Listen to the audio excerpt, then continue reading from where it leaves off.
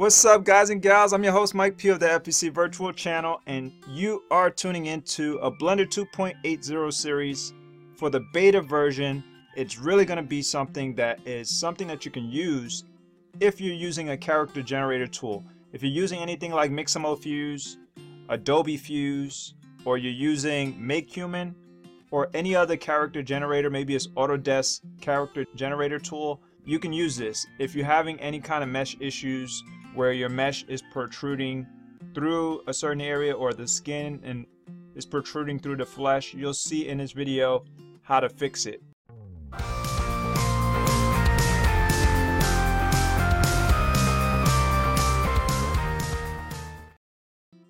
First, what we're going to do is we're going to make him look a lot better, because he doesn't look that great.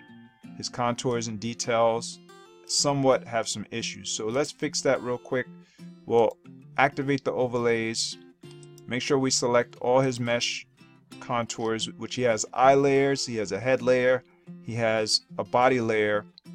You can go over here where it says base object bodysuit, and you can select every layer if you want, but you have to use the shift key to select them all. Once you select them all, make sure the other things are deselected, like the camera. Select all, and then you can use the shift to deselect the camera and the lamp if you wanted to do that. Shift in the outliner will allow you to do that with the left click mouse button. So what we're going to do here is we're going to go to object and then go to shade smooth. When you shade smooth, that basically smooths out all of the 3D asset terrain, so now you can see he's doing good. Now if you're coming from MakeHuman and you have some mesh issues, you can really solve that simply. You just go into edit mode, and then you just take points and start pulling. So instead of pulling points at this very moment, the problem is that I have everything selected. I don't want to edit everything at the same time. You can do that with the new Blender 2.8. So what I want to do is just select the mesh that I believe is causing the issue. So this mesh is being protruded by the skin, so I want to pull the mesh out. How I do that, I just click on the mesh and it deactivates the actual skin, since I was selecting on everything. Then we're going to go to edit mode. Edit mode gives you the ability to pull points how you see fit, and now I'm trying to click with the left click mouse button, but I'm getting the cursor only. That means that I have to change this to select here. Sometimes it bugs out and it does that.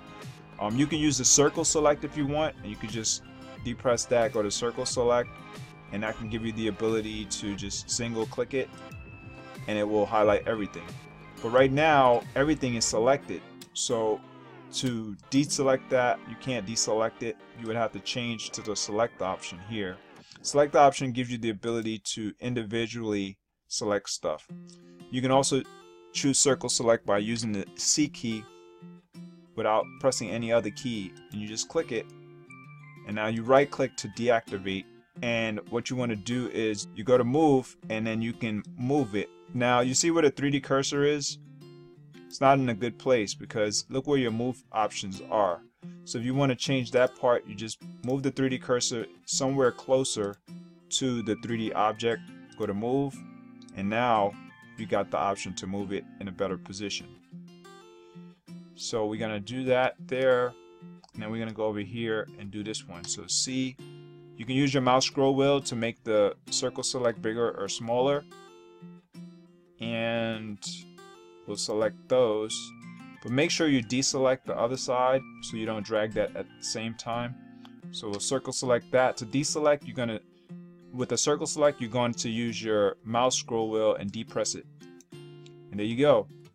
Now remember I said over here you can't really see it in terms of where your gizmo is or whatever. Your gizmo is basically the helper arm that gives you the ability to move stuff, rotate, transform, scale. So now just use the cursor, move it over here, and you can get it back in a better position. So now that's fixed. We're gonna go to object mode, and now we're ready.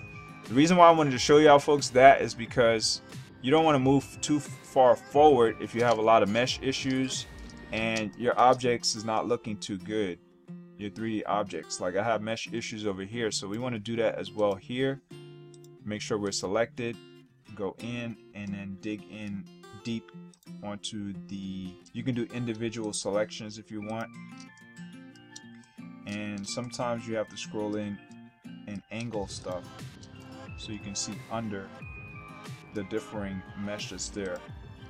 So now we got all that right there, and we're gonna do we're gonna use the cursor, put it here, go move, and this time we're gonna move in the green direction, which is the y-axis. So we're gonna move it this way. Make sure we don't cross the boundary of the shoelaces, and presto, that mesh issue is fixed. And what other mesh issues do we have?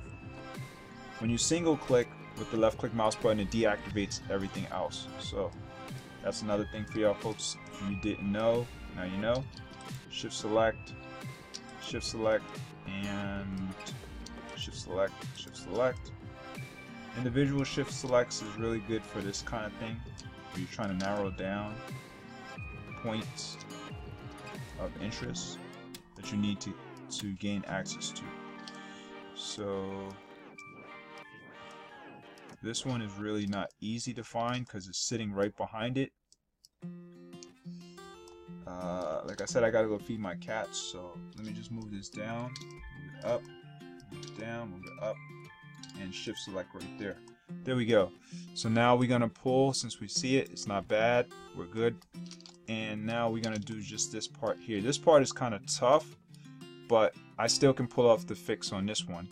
So what we're gonna do is cursor, put the cursor here, go to select, and we want to start looking through it. So to look through it, you got to go through, let's move this all the way to the right.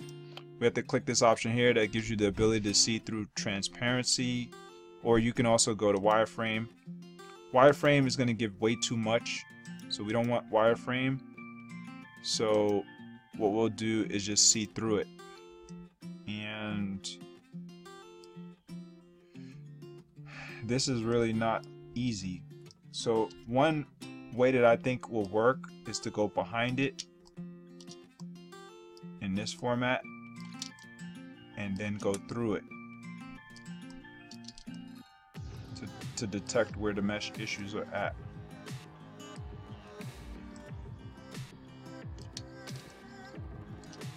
So when you go through it, you'll see it's actually at the bottom.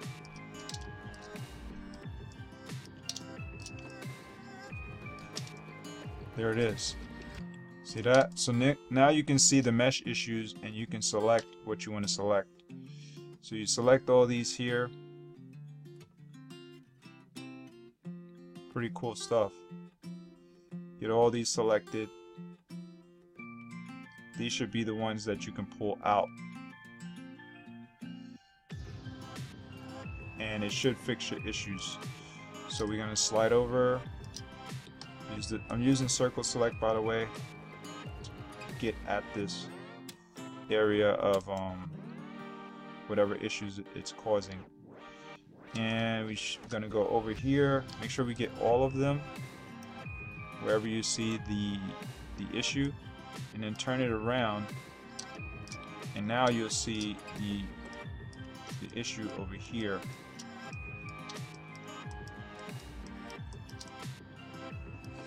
Okay, so now all we got to do, since we have our cursor here, is to click move and then go this direction. There we go. Now that mesh issue is solved. We're gonna control Z back just to deactivate that. I forgot that part. So we go over here, use the mouse scroll wheel, depress it, single depress it, and it makes it disappear. And then we're gonna right click to activate that move that you wanted to perform. And now we're gonna go over here and or deactivate the circle select, I should say, and then we're gonna drag that mesh issue out of position, not too far, not too basically not too far, so you don't deform it too much. And there you go. Now that mesh issue is done, and we have one more mesh issue to fix on this side, which is the same exact issue. So now that we know how to fix it, we can really easily fix it. single click in nowhere, in a nowhere zone, and then you can easily zoom out of that, or deactivate that, I should say, not zoom out. And now I'm trying to figure out how can I get into the actual object. So I have to move it over a little bit like this, and then rotate, and then slide it this way. Sometimes you're gonna have issues where you can't get into the mesh that well, but meshes you can go in and you can dig deeper and deeper to see what's wrong with it. And that's one of the things that I like to do. So now we're gonna zoom in. We can't zoom all the way in, so we gotta back out. And like I said, you're gonna have this issue sometimes. So now let's rotate it like this. Now I can get in, I think. Let's move it over and rotate it. Now I can get in. So now we're gonna move it, and there we are, right there. So there goes the mesh issue. You want to go in. Let's take the N key out and the T key out, and now we just got to use our C. So C, hit all these points and then start pulling like we did before. So this video actually turned into a mesh fix, but I promise it's gonna go much more in depth. You want to do all this, like I said, man. If you don't do this for your 3D assets and you have issues with it, it's gonna look really, really bad. People are gonna look at it and they're not really gonna give you that much credit for what you put up. You'll get less credit, much less credit, because it doesn't look good. Anything that doesn't look good will give you less credit, obviously. So now we're gonna rotate out. We will use the 3D cursor again, so hit the T key, use the 3D cursor, pop it in here, use the move tool, and I don't know why it's not activating the move tool. Well, there it is. I just had to move back a little bit, so you gotta scroll the scroll wheel sometimes, and let's see it pop out. This one's not popping out right away for some reason, but there you go. Now that fixed that. Let's just go from here and here and just pop those out. So there we go. Just got to scroll out a little bit, and that fixed that problem. There you go. So now he's totally outfitted, no problems, no mesh issues. Why is his eyes set up like that? I'll give you a little tip on that real quick. Get out of edit mode, go to object. Why does his eyes look black? Because it doesn't have an alpha transparency. So you got to go and click his eyes so it lights up as an orange color. Before we leave, this is a little bonus. You go over here to the material properties, and then you go down and you look for settings. Where it says settings, you go for blend mode and you change from opaque to alpha blend, and boom, now your alpha is applied, and now you can see the transparency works. So there's different things that you can do to fix your issues using Blender, and it will bring things into perspective and help you to get a better character setup. And this is how he looks. Really cool when he's rendered. This is rendering through Eevee. Got a little bit too much light, by the way, so it's gonna look really dope once I get him animated. So I just wanted y'all folks to see that. As a tail end, you always want to end your sessions with a bang, if you possibly can, if you want to get more bang for your digital bucks in terms of outputting something with high quality and you want it to look really good. So to end this session on a good note, let's go to the lighting side of things for, let's see, we got the light. I believe we're using a sunlight, so we break it down to a point light, move it up, give them just a single point, and there you go, much better. Change the Eevee shadow, which is some issues that people tend to have. Go with soft shadows and then break the shadow down, boom, and now it looks really, really good. Much higher quality, not the best in terms of lighting, but you can play with your lights how you want and position it where you want it to be so you can get a better output as a render. Now in terms of posing, like I said, that next video is going to show y'all folks all that stuff. And look, his actual suit is white and black. Now you can see it's bringing out the color. Let's change the background real quick before we end the session so you can see a little bit more into the detail. And there you go. Now it's really bringing them out. Now let's get rid of the overlays. And there you go. Bam. So it's a lot of stuff you can do, man. It's pretty powerful. Blender is really much more powerful than the average person may think.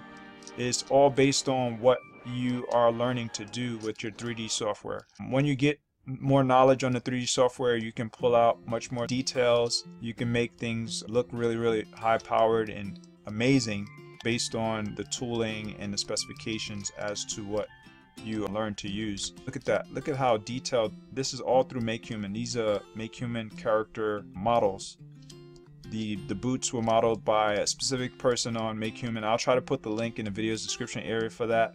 And this outfit, the outfit is from T.O. Mega Man X, I believe. And the boots, I'm not sure, I forgot exactly who created the boots, but look at that stuff. It is pretty dope. So other than that, I'm out of here, and I'll see y'all folks in the next videos. Feel free to subscribe, feel free to hit the thumbs up, feel free to smash that bell icon out of the universe so you can get more videos that I have to offer in this type of Blender tutorial sessions. Not really tutorials, I guess you can call it tutorials. I don't know, maybe I'm becoming an instructor on Blender. I don't know, I think I'm a student. I'm more of a YouTube how-to creator, but I'm a student when it comes to Blender and when it comes to 3D modeling and all the stuff involving 3D animation, stuff like that. I'm not really that great at it yet, but I think I'm getting better and better. The more tutorials I watch, I get better at it, and I'm trying to improve as much as I can. And that's all I got. I'm out. Peace. Mike Pugh, signing off.